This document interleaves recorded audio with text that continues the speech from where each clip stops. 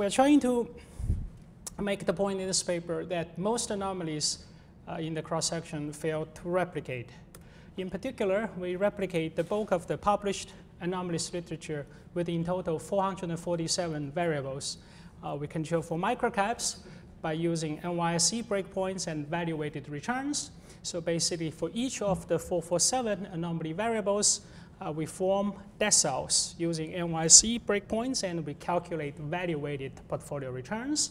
We calculate high minus low average return. If that average return is significant at the traditional T cutoff of 1.96, and we view that as a replication success, otherwise it's a replication failure.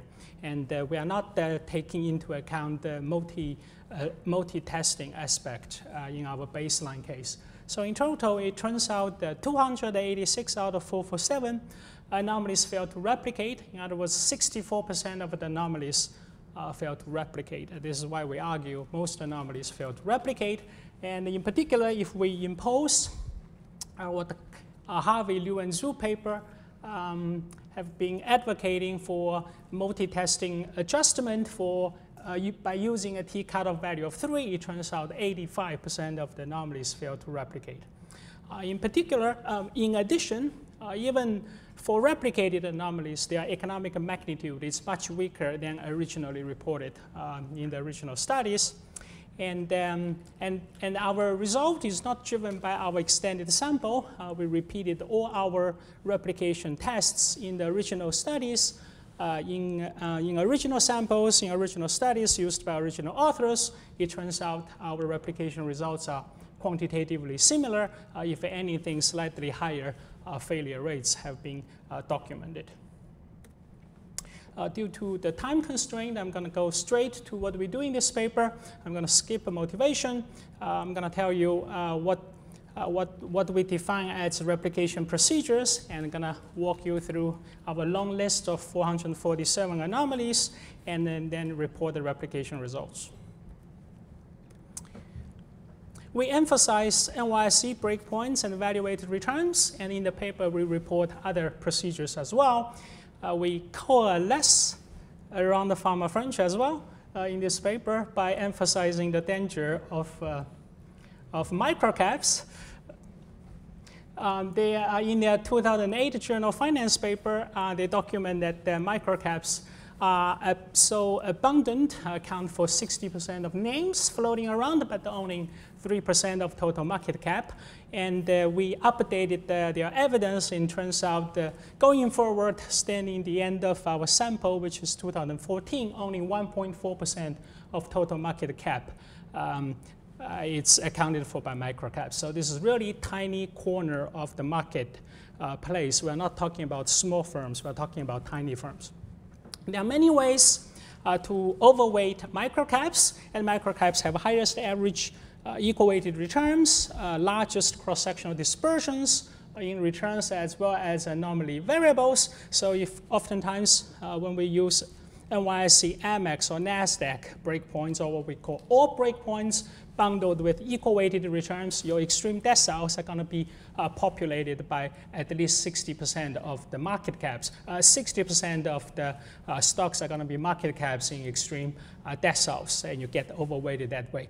Hundreds of papers have been using cross-sectional regressions by imposing a linear functional form, and because OLS is minimizing sums of residual squares, and that's nonlinear function, and end up being regression slopes end up being very sensitive to outliers.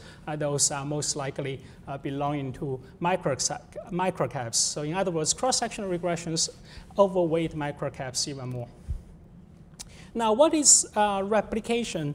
So in the paper, we followed the bulk of the replication literature in economics. In particular, Daniel Hammermesh had an influential paper, 2007, Canadian Journal of Economics.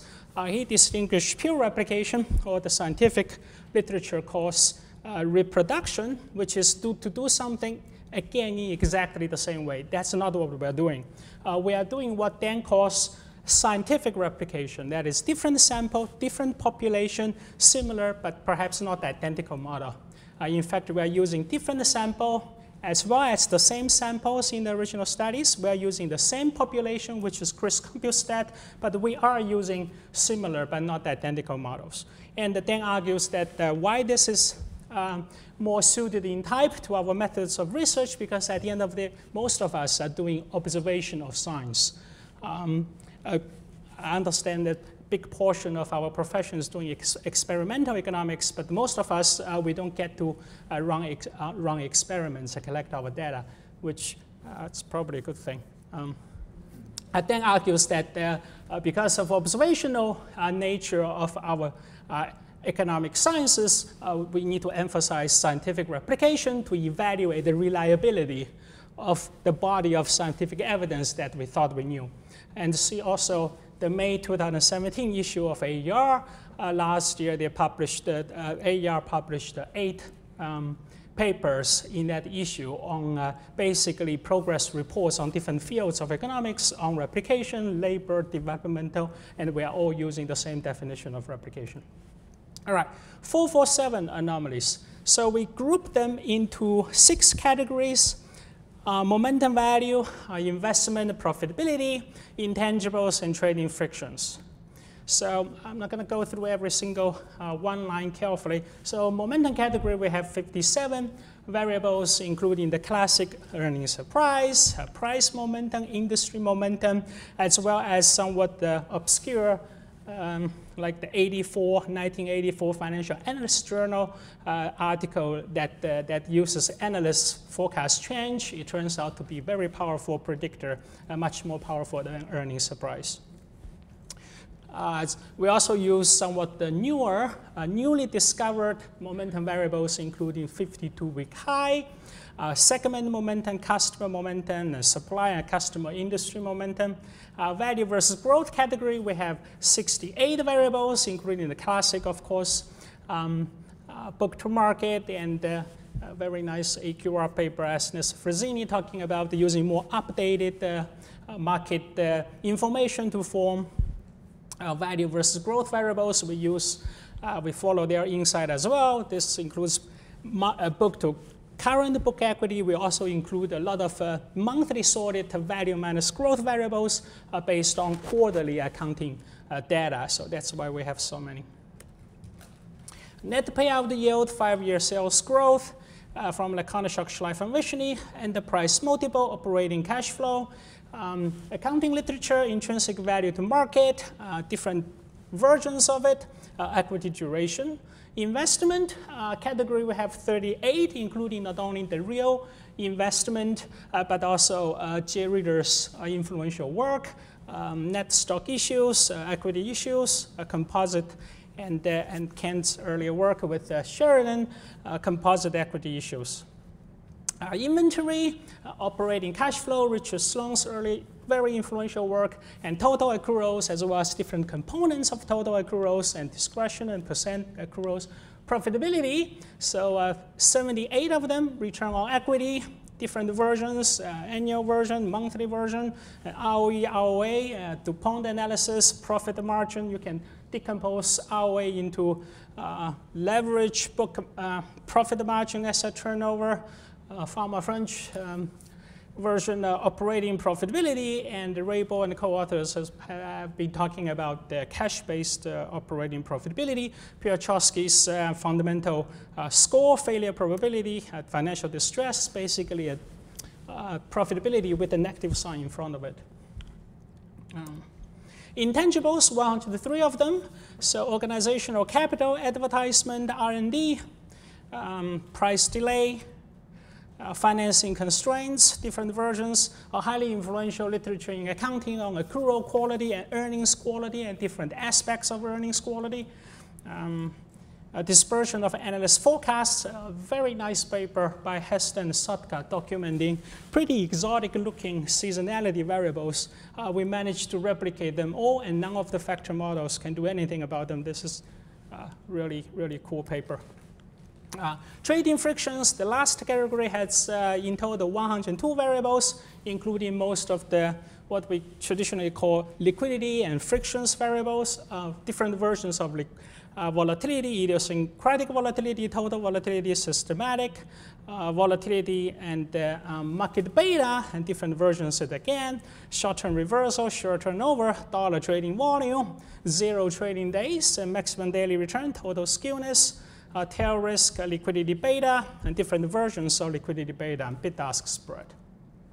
All right. Took a while to put the data library together, as you can imagine. Do I still have time yet? OK, good. All right. Replication results. So despite our, in our view, pretty lenient hurdle of a T cutoff of 1.96, in total 286 anomalies are insignificant, or 64%. If we impose Kim Harvey and co-authors higher T cutoff value of 3, that's 85%. Across different categories, it turns out the trading frictions liquidity category is hit the heaviest. It turns out 93% of them turned out to be not showing up.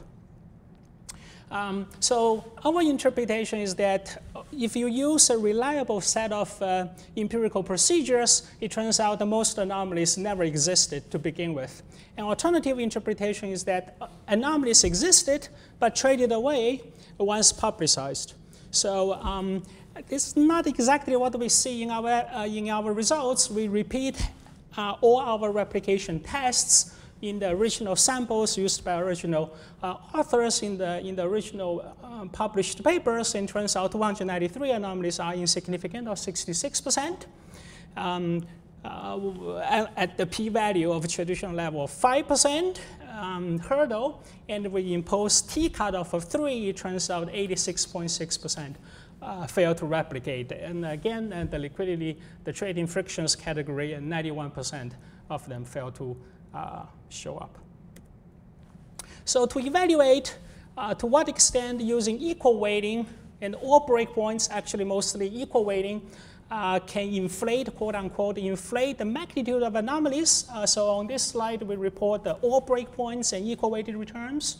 So it turns out if you do the replication tests in this way, this is like in the setting of portfolio sorts, this is most generous to microcaps. It turns out still 40% of the anomalies fail to replicate, and 54% with a higher T cutoff value of 3. So even with equal weights, we still see 61% of the trading frictions liquidity variables fail to replicate. And on average, if we look at the high minus low average return spread magnitude of that, it turns out the average inflation rate is 42% vis-a-vis our benchmark procedure on NYSE breakpoint and value-weighted returns, ranging from 27% to 56%.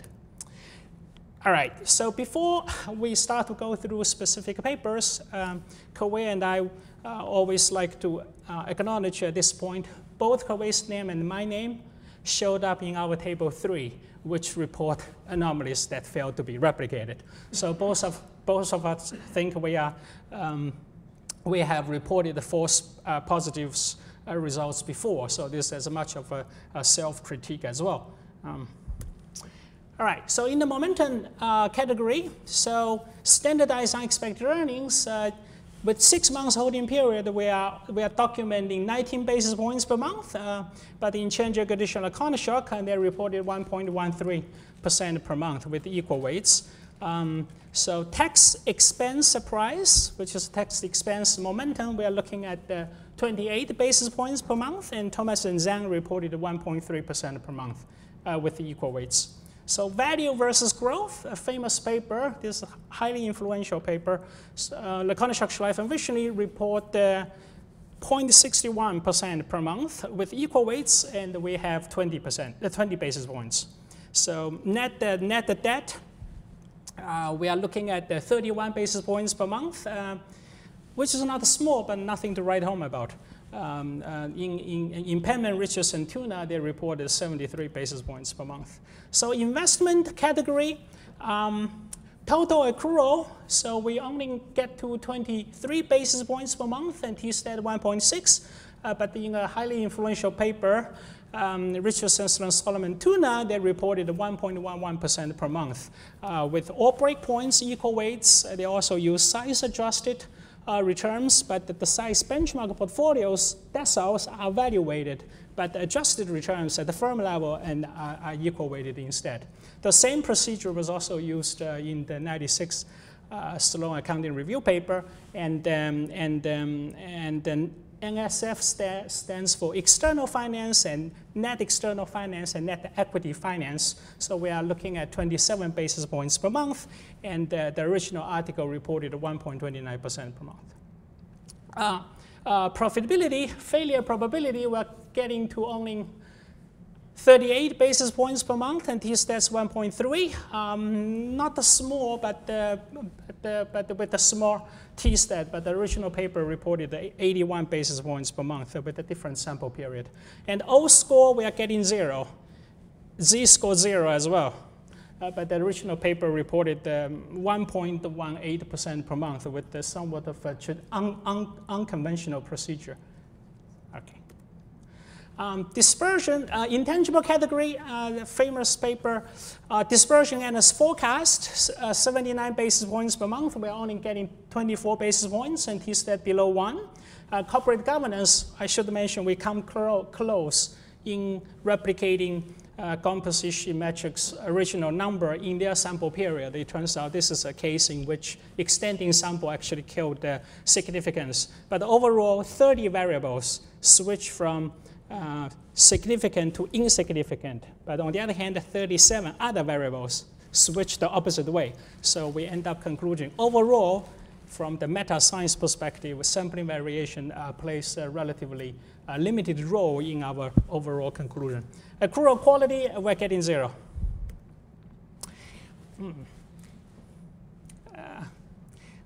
Idiosyncratic volatility. So we looked at 16 different versions defining volatilities different ways. 15 out of 16 measures are insignificant, but the original article reported about 1% per month, and T-stats about 3. It turns out in this case, all breakpoints versus NYSE breakpoints are the key difference. We are all using value-weighted returns. In fact, we use, in the paper, we also reported all breakpoints and equal-weighted returns, and those numbers are even smaller than value-weighted return. So we end up concluding that the low volatility anomaly is not reliable. Traditional liquidity variables, turnover, dollar trading volume, 1 over share price, 0 trading days, absolute return, price impact, absolute return to volume, and net debt, and even short-term reversal. We're only looking at 26 basis points per month. T-stats 1.93, and also different versions of Chaya-Peterson liquidity variables. Liquidity betas, they're not replicated. If we impose t-value of 3, 100% of them fail to stand up. All right, and then we were scratching our heads, and we couldn't figure out what exactly is the difference. And as noted, we also reported the equal-weighted results. Still 61% of the variables fail to replicate, and then we read the original literature very carefully, and turns out that most papers use cross-sectional regressions. Even when portfolio sorts are being used, only equal-weighted numbers are reported. Oh, I should try to be fair. Jurgendish, we have a vote of respect for him. So the short-term reversal, we're only looking at the 26 basis points per month, and in his original sample period, that number is 66 basis points per month, and T-stat is 2.5. So short-term reversal is a case of being weakened by extended sample. Replicated anomalies, their economic magnitudes are actually much smaller than previously reported. So momentum abnormal returns around the earnings announcements, 98 versus 30. And I should mention that the momentum variable, the classical momentum variable, is the best performing variable in our exercise, 1.1 versus 0.82% per month. And investment to asset or asset growth, both the Q-factor model and occasionally known as the 5-factor model, we are both building on investment to assets, and we are looking at the 46 basis points per month, but the original paper reported the 1.05 using different breakpoints using equal weighted returns as well. Operating accruals, 27 basis points versus 87. I'm ready to conclude. So in this paper, we replicate the bulk of the anomalies literature with in total 447 variables we control for microcaps by using NYSE breakpoints and value-weighted returns. We documented in total 286 anomalies, or 64% of the anomalies are not significant or fail to replicate, and if we impose t cutoff value of 3, that's 85% of them. So even for replicated anomalies, the economic magnitude is much weaker than originally reported in the original studies. So, and our result is not driven, overall conclusion is not driven by our extended sample, and because in the original sample, the results are quantitatively similar. We end up concluding capital markets are more efficient than previously reported.